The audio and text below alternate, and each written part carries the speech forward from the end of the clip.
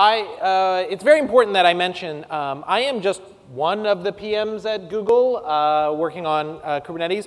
And in specific, it's not a Google-driven project. So we have a brand new, not brand new anymore, about 3 months old, Kubernetes PM group. And we use that to help drive the product. So it's very much not a Google-driven thing. I contribute along with the other Google PMs. But really, we want this to be a Kubernetes, or an open source project, and to have the vision and the roadmap delivered from there. So, without further ado, I'm here to talk to you about Kubernetes 1.4, which came out just about 6 weeks ago. Kubernetes 1.5 coming out in just about a month. So, this is one of my favorite graphs. I show it at almost every conference because it shows the pace of the innovation here. And the regularity with which new things come out. And that really is a credit to the people who are here in this room and watching over the live stream and couldn't care less about watching KubeCon at all. The ones who actually are out there doing the work. As you saw in Chen Goldberg's presentation during the keynote, more than 50% of people making this line go up and to the right are not Googlers. And that is something we are extremely excited about. As I mentioned, excuse me. Kubernetes 1.4 came out just there at the end of October. And you can see just a few of the highlights that we have here around Kubernetes. Over 5,000 commits in Kubernetes 1.4 with another 25% incremental contributors, top 0.01% of GitHub projects, and over 2,500 external projects based on Kubernetes. And that really is because of the people there in the middle, and those are just a small subset of the folks contributing, and then companies using. At last count, something like 5 out of the top 15 websites in the world use Kubernetes either in whole or in part. And that's something we're really, really excited about. I love revisiting this slide. I've been presenting this particular statement for over a year and a half at this point.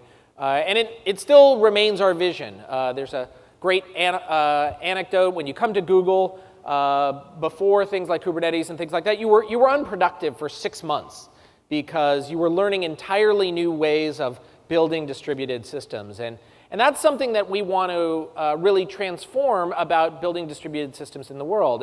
And that's why this vision is so important to us. We want to bring it to everyone and use the 15 years of experience we have building it and the years of experience with Red Hat and IBM and all these other folks who contributed to the project to make it easier to build distributed systems in the wild. OK, so that's a little bit of the background. Let's get into Kubernetes 1.4. There are many features in Kubernetes 1.4. I'm going to highlight just a few of them that I think are particularly compelling. But you can go and see an entire list of them in the Kubernetes PM group, in our documentation, or just mail me, and I'm happy to talk to them about them then. There are 3 big ones that I want to call out, as I mentioned. The first is improvements around setup and management, particularly not just the setup of the individual master and the nodes, but even the network itself. We have rich cross-cluster federation that really enable you to deploy applications across multiple clouds in a very straightforward way. And then a much improved, simplified installation for applications. Basically, great, I now have a cluster. What do I do next? So let me walk you through this. Who has heard that setting up a Kubernetes cluster is hard? All right, the rest of you are liars. This is a known thing. It was very much it was our intent to build the building blocks to get it out there, make it easy make it very powerful. But we knew that we were going to come back to focus on some of the user experience to getting things up and running shortly. There are some solutions today. If you're going down kind of the straight and narrow path, you can use kubeup, which is a script that handles things very easily. If you want to get more complicated, you can compile your own from head, but that's a lot of things to take on yourself. Or you can use a lot of the third-party applications, and there are many great ones out there. KubeAWS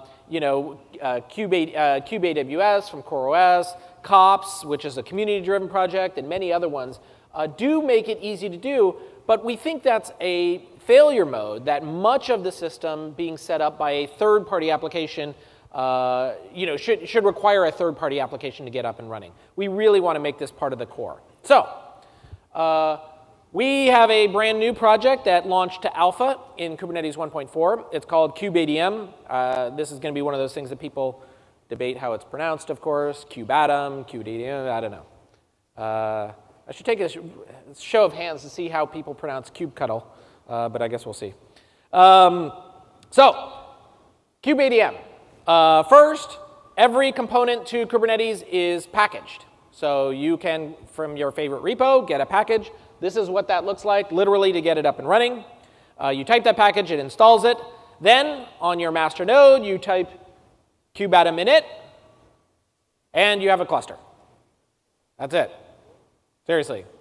The nice part is the last line of that cluster, kube join and a token, you go to a node that already has the packages installed, assume. Or I show you doing it there. You type kube join. It even gives you the IP address. Presto. You now have a 2-node cluster. That's it. And then finally, I mentioned about overlay networks and networking.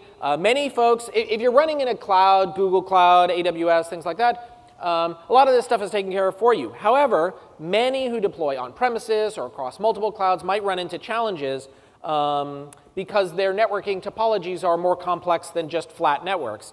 An overlay network is a great solution for that. In Kubernetes 1.4, we have the brand new CNI interface. And anyone who subscribes to that interface can use that for deploying nodes. This is an example from Weaveworks, but anyone, any network provider who uses this can do it. And you literally type that command, and presto, you now have an overlay node via daemon sets, so connecting all your nodes together. So very, very powerful stuff. Let's do a demo. So unfortunately, I had to record the demo. I have a very short amount of time, and some of these steps require fast forwarding, not because they're hard, but because it does take some time for things to get going. So in the upper left here, this will be my master on the left-hand side. These two will be nodes. We'll get them going. As I said there, you type kubeadm init. Now that's a little bit high. Can you see that? Off you go. It does some commands, does some output that I didn't print out earlier, and that's it. That really was it. I didn't have any steps in between there. It takes a little bit longer, as I mentioned. If I had time there, you could see it. But that's it. Your master is done. You then grab that last token there, as I said, and I'm going to copy it over to these two other things, and off they go.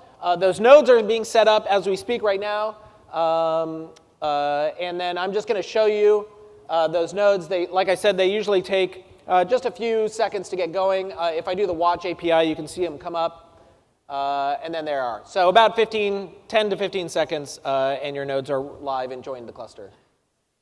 I mentioned about the daemon set networking across all of this. What it does is it deploys pods that subscribe to or that use your daemon set or your overlay network provider.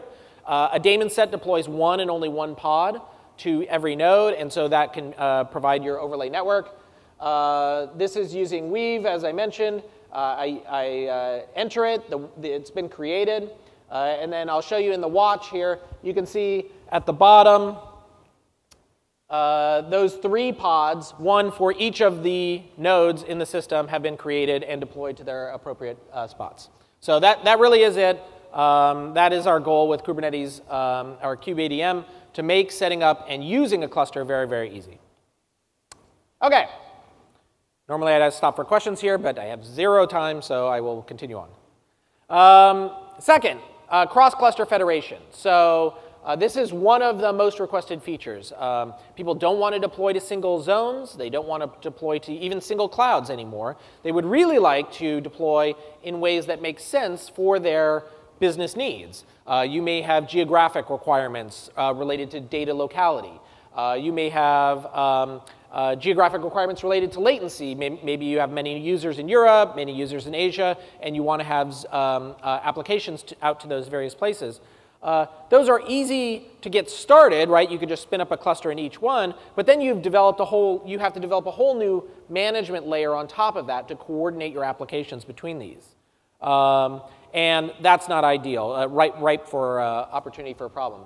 So this might be how you do it. As I said here, these are 3 examples, USA and Asia with various applications in each.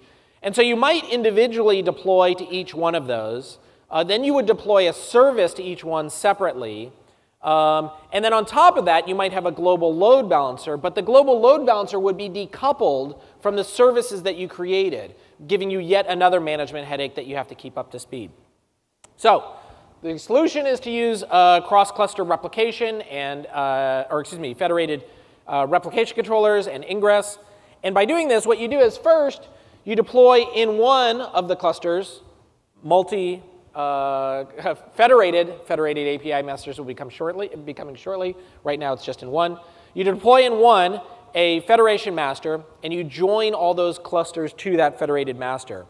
And then that's what you interact with in order to deploy these things. So, for example, you might have an application like that up there that you've described. You hand that to the API master, and it takes care of rolling out to all the items in that federated cluster.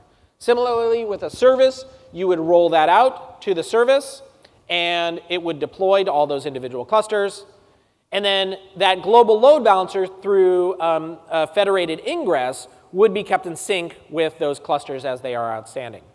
Then let's say you wanted to do a rolling deployment across those clusters. You would hand that to the Federation API master, and it would take care of it for you, still keeping that global load balancer in sync. So let's do a quick demo on that. So here I just have a very, very simple demo. It's the guestbook demo, basically a text box and a blue banner at the top. I've already set up 3 clusters, one in Europe, in Frankfurt, another one in Europe, in the UK, and one in the US. You can see the 3 clusters there, and I'll just show you really quickly this third one, this service. I skipped that. The service is just very, very straightforward. It doesn't even understand what clusters it's being deployed to right now. But I'm going to roll it out. I'm going to apply that service and roll it out to the public. And once it's rolled out, I'm going to bring up a public endpoint. And I don't know, you can read it up there. That's a public endpoint that doesn't specify exactly where it is. So if I access this, I'm going to use incognito mode so it's not cached. You can see up there, randomly, it shows across all of these various clusters one of the pods. In this case, it was the one deployed in Germany. And then when I access it again, I open a new incognito window, hit the same load balancer, I'm redirected, and automatically goes forward. Again, that was not in my Kubernetes manifest. It was not in the service manifest. It just rolled out by itself. So then, following up with that, so I have my application out there. It's running 8 pods spread across these clusters. Now let's say I want to do an update. Well, I could do a rolling update where I destroy one and create another one. But another very common deployment pattern is blue-green, blue-green, where you might have one set of nodes that are deployed or one set of pods that are deployed and a second set that basically come up simultaneously to make sure that the new one is operating properly as it comes up. So I'll do that here. I'm going to roll out the green one simultaneously. Yes, there you go. And that green one is deploying, and as it deploys, it comes out. It came up very, very quickly. And then when I go out and access that in the wild, I'm getting 50. Oops, I went forward a little quickly there. It accessed it, and it showed up with a green one, 50-50. And then once I make sure it's up and running and operating properly, I can scale the previous one down to 0. So again, you didn't see me at any point there specify a specific cluster, even understand the fact that this was rolling out in this way. I simply dictated according to my application, its requirements, and it was able to scale out. Very, very powerful, and in fact, probably even a little bit better than we do things today at Google, where it requires quite a bit of manual interaction in order to get that right. So 20 minutes is a very short amount of time. All right, final one. Let me talk about Helm. Rolling out new applications. Today, when you roll out an application to Kubernetes, at best, maybe you grab a Docker container. You have to think about the services and all those various things. You might scratch your head and say, well, there's got to be a better way. Someone must have done this before. And in fact, that's exactly what we've decided to do. So with the community help, particularly led by Deus, we have a brand new package manager specifically for Kubernetes called Helm. Helm is made up of Helm, the package manager, and then a series of charts. Whenever you hear packages in Linux, think the analog is charts. So with that, you say Helm init, and then you deploy, for example, MariaDB, it looks like this. You deploy Jenkins, it looks like this. You deploy MySQL, it looks like this. And these are the basics, right? Obviously, there are plenty of ways to configure this, but you can be sure that this is going to be useful straight out of the box, tested by the community, contributed by the community. We'll try and get through this. This is a complicated demo, but I'm going to show you nonetheless. So this one, I am going to actually deploy in a way that makes me understand what my underlying cluster federation looks like, and that's for a very specific reason. In this case, I'm going to do PostgreSQL. And so this, I'm going to deploy it in a high availability configuration where one zone has a master and then a second zone has two replicas associated with it. In this case, I want to deploy one to my Postgres master to London, and I type Helm install. I give it an instruction like London to deploy it to, and that's it. That's it. Postgres now up and running. Then let's say I want to deploy those replicas of the Kubernetes master, or excuse me, of the Postgres master.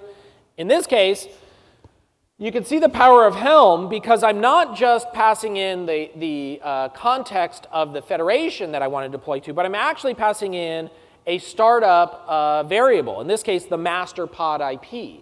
Now, in this particular case, there's a little bit of magic going on here because normally your Kubernetes clusters wouldn't have a common IP pool to derive from.